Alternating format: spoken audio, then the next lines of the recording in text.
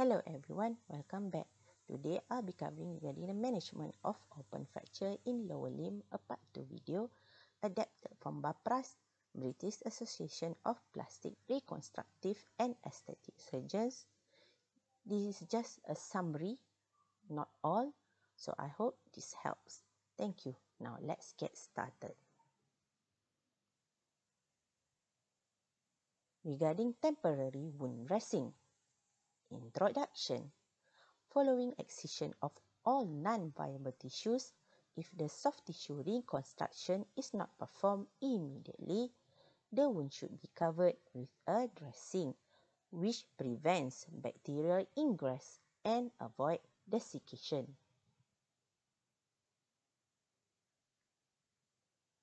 The application of gauze soap in antiseptic solution such as povidone iodine does not have the desired antibacterial effect, as the povidone iodine is rapidly inactivated by serum at the concentrations available commercially, and there is a small risk of systemic toxicity.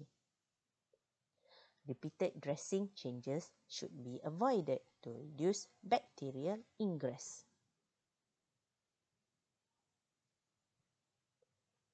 Regarding antibiotic bead pouch, another technique to reduce bacterial load of an open fracture is local delivery of high dose of antibiotics. One way of achieving this is by incorporating a heat-resistant antibiotic in polymethyl methacrylate cement, which is introduced into the wound cavity, and the area is covered with a semi-permeable membrane.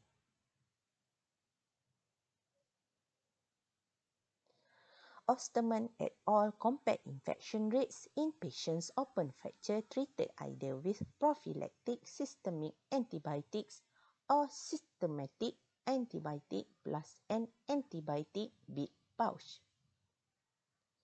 There was a significant decrease in the wound infection rate for grade 3 fractures in second group, 7.3% versus the 39%, and the rate of osteomyelitis was significantly reduced from 26% to 6.3%.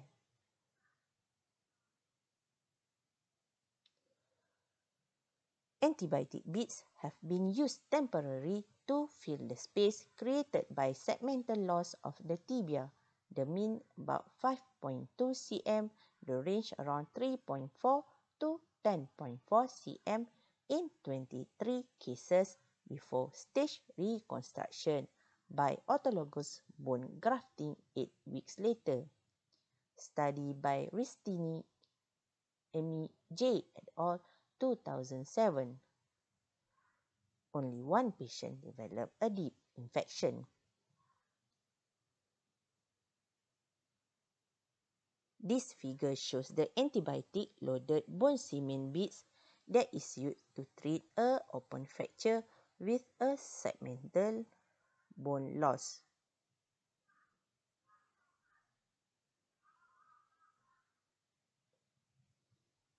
Techniques for skeletal stabilization in open tibial fracture. For provisional stabilization, recovery of soft tissue is facilitated by stable fixation, even if it is provisional.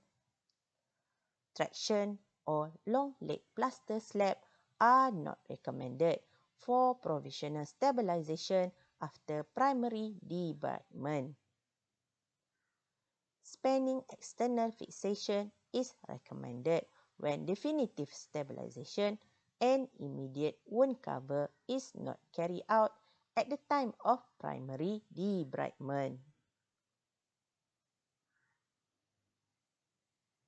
This figure illustrates the spanning external fixator.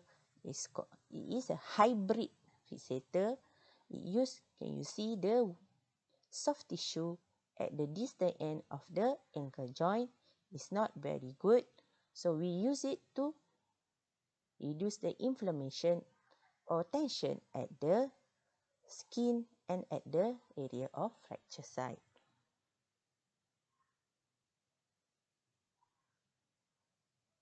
Factors determining choice. A. Anatomy of the fracture. Fracture patterns are strong determinants of the definitive method of stabilization.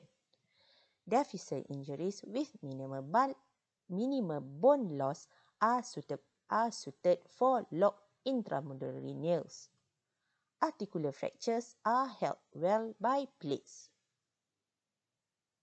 Injuries with significant bone loss, articular fracture with comminution, or dissociation at the metaphyseal level, complex multilevel fractures, and those with associated ankle or knee joint instability are suitable for circular external fixation.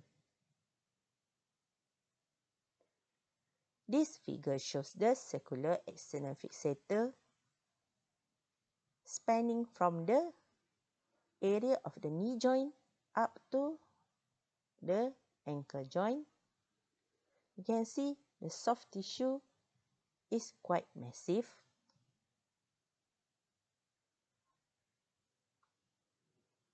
B. Timing of definitive cover. Although provisional bone cover can be achieved by vacuum-assisted closure, VSC dressings, or antibiotic-impregnated bead pouch, early definitive cover is preferable. If internal fixation is used, it is important that definitive cover is achieved at the same time. Delayed cover over internal fixation leads to increased and unacceptable infection rates. In open injuries in which after debridement can be closed by simple suture of the wound, example in grade 1 and grade 2 Castillo, internal fixation can be used safely. If wound closure requires a local or free flap, and this can be performed at the same time as definitive fracture stabilization, internal fixation can still be used with low rates of infection.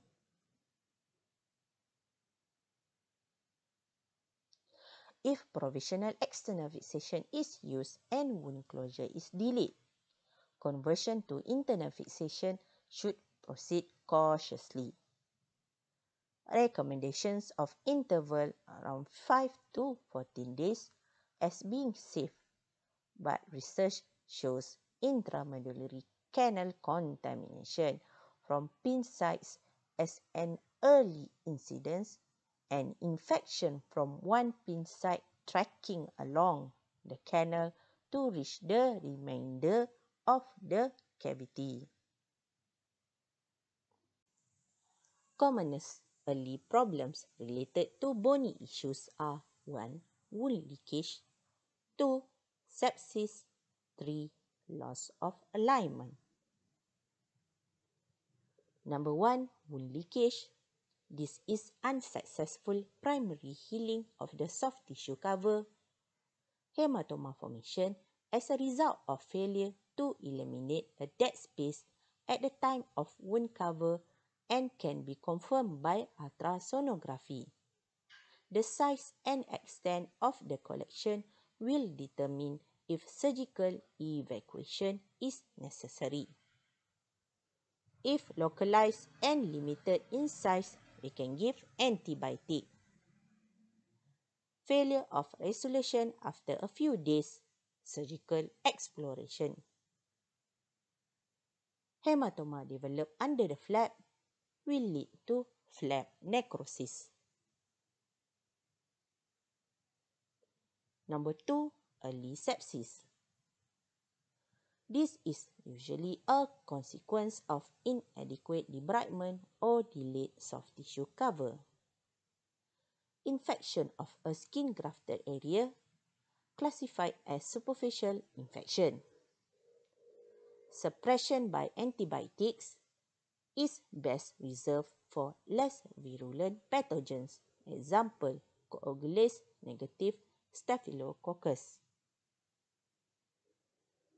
Early sepsis may be related to external fixator pins.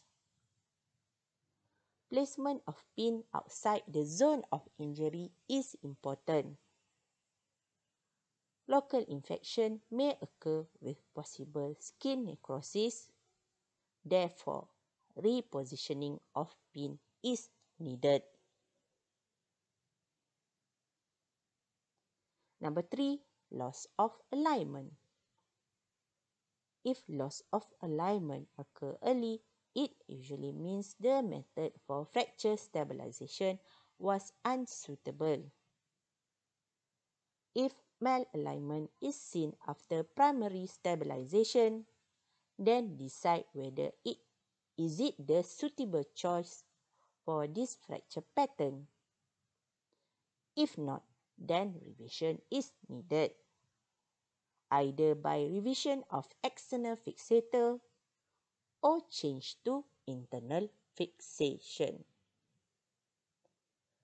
Okay, we have reached to the end of this video. See you in the next one. Take care and bye.